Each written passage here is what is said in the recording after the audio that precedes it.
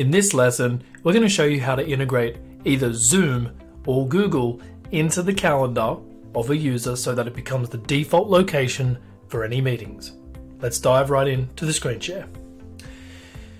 So what we want to do is we want to do this at the user level that's currently logged in. So we want to go to the settings and then we want to go to profile. And once we're in the profile, we want to go to the user availability. Under the user availability, you can see I've currently got my meeting location set to Zoom because I've already got that integrated, or Google Meet. Now, of course, you could use a custom link.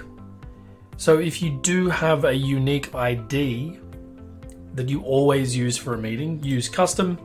Otherwise, both Google Meet and Zoom generate the Google location. Sorry, I should say the Google Meet location or the Zoom location each and every time, so that's unique to the event. That's it for this lesson. See you in the next one.